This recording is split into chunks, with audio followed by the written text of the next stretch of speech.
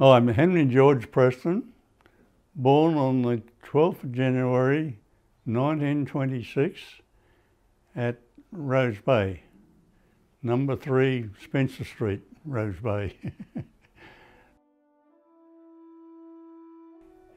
I went to Rose Bay Public School. From there I went to Cleveland Street Intermediate High School.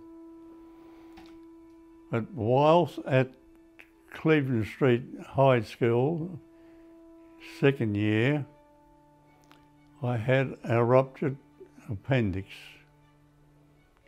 and blood poisoning had set in, and I had to be operated on a Sunday night straight away, and I was in hospital for just on 6 months. I lost all that schooling. When I did go back to school, I asked the teachers on detention if they could help me along while we were watching the detention. And they said no. And they said, doctor said, but you can't carry a school case for 12 months. So they said, well, can you get somebody to carry your school bag to work at that school? And I did find out, but that wrecked my schooling career completely. I pulled out of school at the end of that year in 1940, yes. In 1940. And I then got my first job working for a company making radar, English radar, which was better than the German radar. I worked there for a couple of years up to about 1942, early 42. But whilst I was there, the government decided that they were going to change the aircraft corporation. Instead of making it all at Bankstown, they were going to put different sections in different garages. So they transferred me to a garage at Rose Bay where I lived. There I made exhaust valves for the Beaufort bombers. And it was there at the end of 43 that I got my papers from the military to give a medical and that, so, which I did when I decided that I could join the army then. So early January 44, I started negotiations with the call-up system. I was called up into Waverley Oval at Sydney for a medical and everything. And then I was allowed night leave to go home and back and forwards. My last occasion was, I won't say goodbye again, I'll be back tonight. I never went back and never ever saw her again. And I'd go back to the showground and my accommodation there was the old cattle stall, who they used to put the cattle. And from there, we moved out to the 14th Battalion at Cowra. But what amazed me was that many people at Central Railway Station waiting to wave us goodbye. It was supposed to be all secret. And I left on the 8 o'clock train to Cowra, arriving there about 6 o'clock in the morning. Now you can do it in one day. from there I went to the 2nd Recruit Battalion, and from there I went into the 14th Infantry Battalion. And it was whilst there that the Japanese were planning an outbreak. The government didn't know all about it, but they weren't really interested. Now in the Cowra camp they had Italians, Japanese, Indonesians, civilians, all in different compounds. And the Japanese that leaked out that they were going to break, he got his throat cut. And it was at 2 o'clock on a Sunday morning of the 5th that they break. Now previous to this, we had been out every night waiting for a red very light to go up to say they had broke. I didn't see that, but it was a really cold night too, morning. On the Sunday, well, the Sunday afternoon on Monday, but this Lieutenant Doncaster, he took a little search party with him out towards west, going towards Young, and the Japanese come out behind a rock, waving the flag of surrender. So he said to his group, "You stay here, I'll go and check him." But when he went to check him, they just jumped out and hacked him to death. Now, we weren't allowed to carry a loaded rifle under the Geneva Convention. The Japanese had said to the quartermaster, "We want some more blankets. It's cold." "Oh yes, yes, you have all the blankets."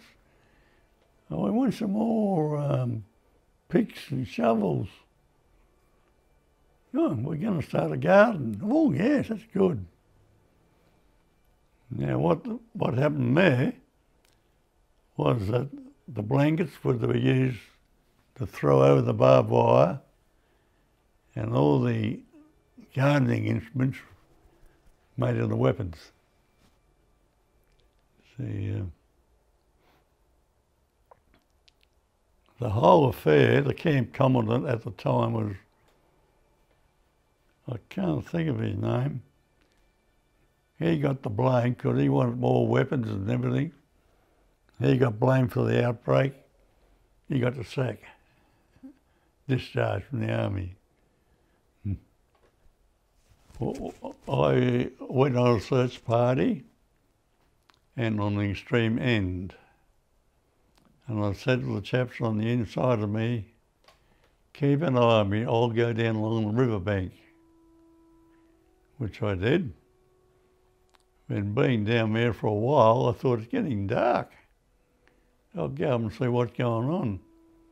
But when I get up to the bank, they're all gone.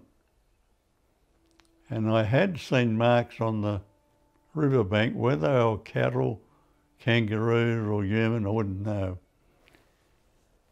So I had to work my bearings out, and I saw a farmer's house. A fair way away, I see a light shining. So after a bit of a walking, I approached the house and knocked on the door. The lights went out. I had to identify myself, where I came from, and they let me in. And when they questioned me where I'd come from, I said, "Well, that big clump of trees near the riverbank." And they said, "Well, that's where we reported the Japanese." So I could have walked right through them.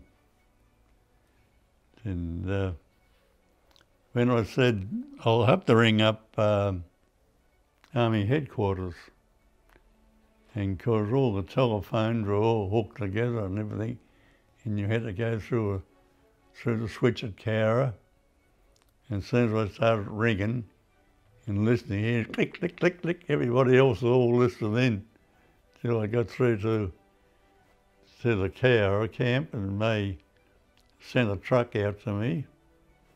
But it was very bad directions for the driver too, because pitch black. To find a track that went up to the house for him was hard. The only letterboxes were 5-gallon drums of petrol drums or kerosene drums, the hole poked in the front. And luckily he followed the right track to the house or where I was. Now when I got back to the camp and reported into the orderly room, they weren't going to even look for me until the next morning. And that was it. And during that week, my mother had passed away, and the following Sunday I was at the theatre watching a picture show. My name kept coming up on the screen. I wasn't even reading it, nothing to do with me. When they stopped the show, when they yelled it out, and, well, that's me. They didn't offer me transport back to the unit. I had to run back. And then all my gear was packed up, ready for the 8 o'clock train out of Cowra. And whilst at the station, I was approached by the Provost Marshal and told me I was not to talk to the media. Upon arriving at Central Station, the same thing occurred. The Provost greeted me, "You don't tell nobody." I couldn't even tell my father, because he kept saying, "It's all in the newspaper, what's happening up there?"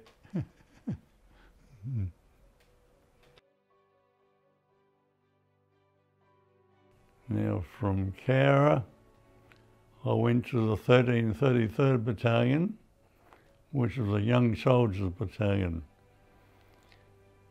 Now that brigade of young soldiers consisted of 3 battalions, all under the age of 19. They were the 1333rd Battalion, the 41st 2nd Battalion, and the 18th Battalion. I was then posted to a part of the 1333rd Battalion attached to the Armoured Brigade or Battalion, 2nd 5th Armoured Regiment at Caloundra. I was camped at Battery Hill. Now the idea of that big tanks there, they called Battery Hill, and they were the General Grant tanks. And being a section leader there too, actually, I said to my OC, "Why are they changing the tanks? They're putting bigger ones in." They were the Sherman tanks. And I found out that General MacArthur was planning a land invasion of Japan. So him and Blamey had a bit of a row about it. And Blamey said, "We are not going on a land invasion of Japan. They have mustard gas and they're going to use it. I'm not going to lose men." So they wiped that. I went away in the sister ship for that, called the Duntroon, and it was converted into a landing ship. It had all these armaments on it and you name it. And went up to WWII, but before arriving at WWII, we were at sea. Every night we did boat drill, but that was 6 o'clock, but while the boat drill was on, they used to turn the radio on. and used to listen to Tokyo Rose and a chap called Cousins. And they used to say how good the Japanese were going and talk about our boat, we know where you are. There at WWII, I got crushed between two trucks, that's what done me back. And no hospital, nothing there at all actually. I just put in care of an orderly for a couple of weeks and I got good, no worries. But after the war, I started to get the back pains and everything, and I never applied for a pension then. I just, that'll do. But when DVA found out, when they come to Taunton up there and read the record, they said, you see the pension office straight away. And they gave me 100% pension. Yes, whilst I was transferred to the 4 Battalion, and whilst at in 4 Battalion, I applied for a welfare job with the Army. But my first mission was to take the PIB battalion from WWII to Lae, offload them and put the ones at Lae onto the boat to go to Ravel. Everything worked all right. And whilst I was in Lae, I had a call up to go to Finchhaven. There was a bit of a skirmish up there with Japanese and natives. We soon fixed that up. And then I had to come back to Lae. But I come back in an army workboat with some officers going home for discharge. Majors and the captains, lieutenants, about 4 or 5 of them. They sat in the back of the boat drinking all their drinks and everything. I sat up with the coxswain on the boat at the front and never even offered me a cold drink. And all they said to me, he said, where did you come from, young'un? I said, from the WWII campaign, sir. That's it. So whilst I was down at Lae again, I then went across to Ravel on the American troop ship, the Winchester Victory. And when I went to Lae, I was doing a bit of welfare with the Chinese and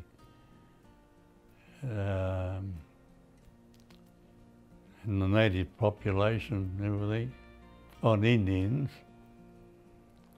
That was quite good. But when they transferred me to looking after the Australian troops, that was terrible, the way they treated me. When I was at the hospital unit, they said to me, oh, we've got a football team here. We want you to make the coffee and tea and drink after we finish training. And that stirred me up a bit. So I thought, I'll light the fire one of these days for them and see what they say. Well, I did light the fire, but somebody had put range fuel on the timber. Burnt all my arm, and I was in hospital myself. I applied for a transfer out of there and went down to the 112th Works Company, which were the labourers to the engineers and all that, building roads and that. And it was from there that I got the message I'd be returning home. I was quite pleased to be coming home, but at the same time, my father had remarried and I actually had no one down there to go back to.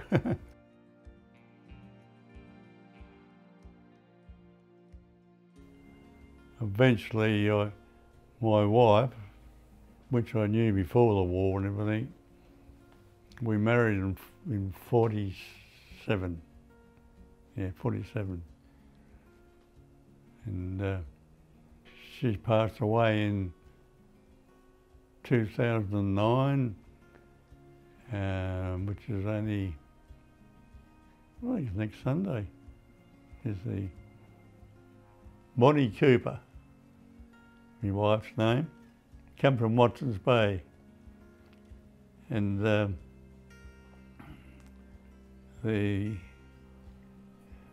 where I first lived, we lived separate for a while because we couldn't find accommodation. And then I was transferred out to Owens Bay in Sydney. There was a big American hospital there, which they converted into little housing units. And we had half a hut, and it was quite good. Actually, it was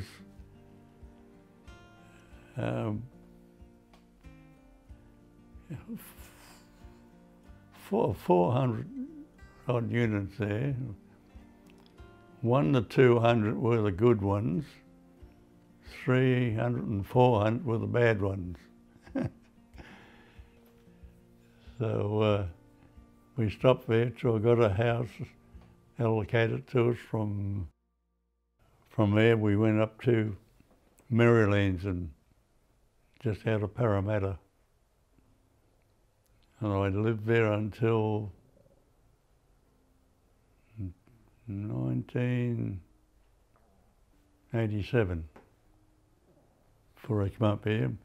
My daughter and son-in-law had the shop up at Taunton. They were the first grocery business in the district.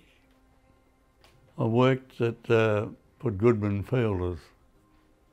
They had the big wheat silos at Rhodes and sitting on the Parramatta River, and I worked there I did a painting course by the way before this, the sign writing and that.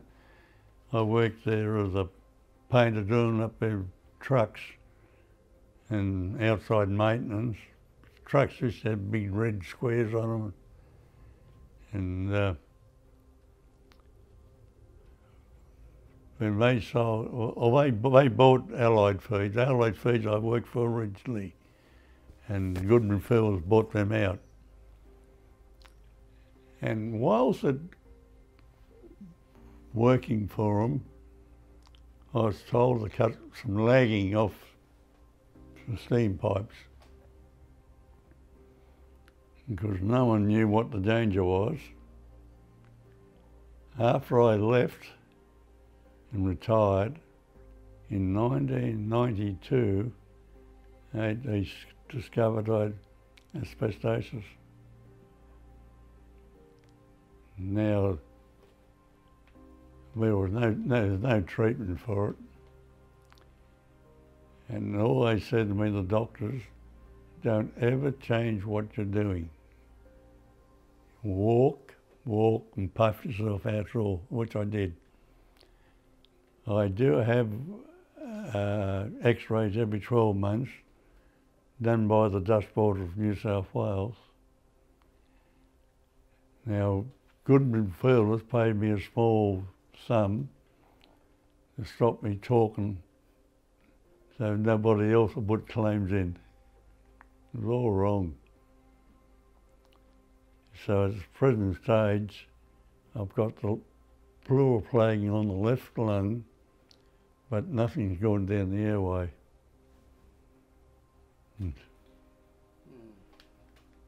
Yet my sister-in-law, she worked at Parramatta Hospital in the X-ray department, and they were pulling down the old fibro wards at the back of the hospital. I mean, we had to meet her one day at Circular Quay, and she said to me, she said, I can't breathe, I'm running out of breath. And I thought, hello. I said, you mentioned to your doctor? She said, no.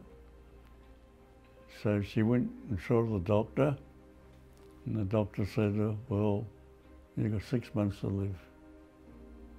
She had it and watched 6 months.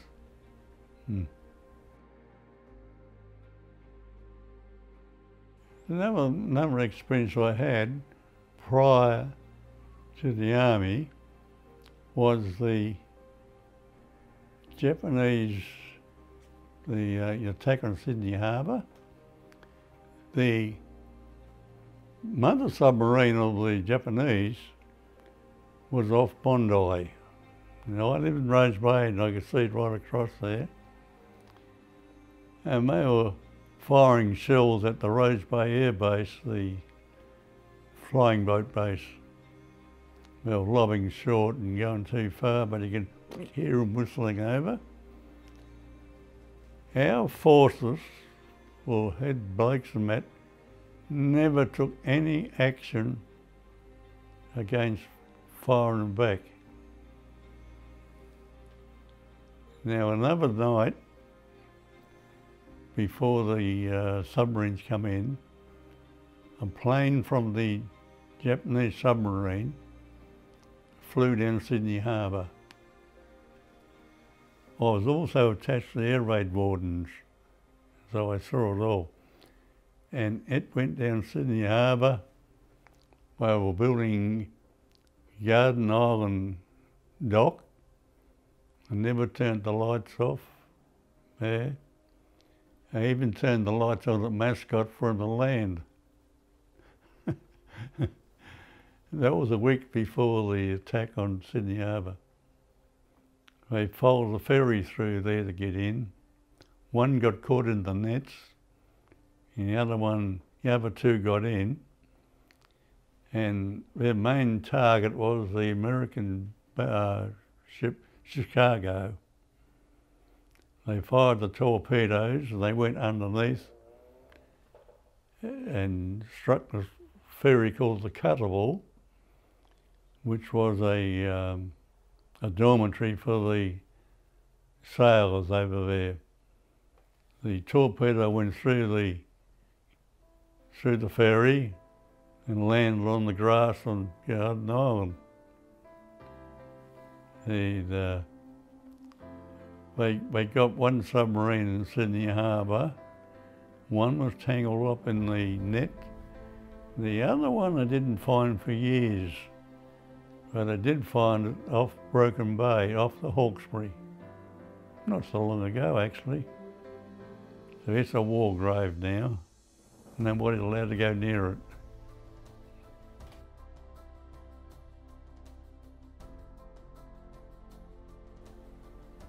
I'm very proud of my family, actually.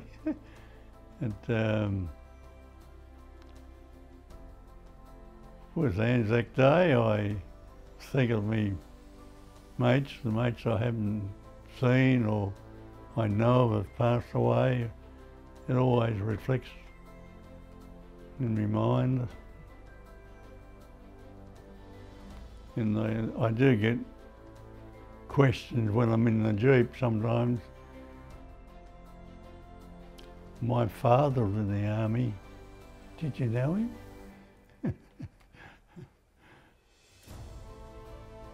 Try not to worry about it, and keep your mind clear and on your objective, what you want to be and what you're going to do. Mix with the outside, make friends, but don't go into a single lifestyle. Just mix with all your mates all the time.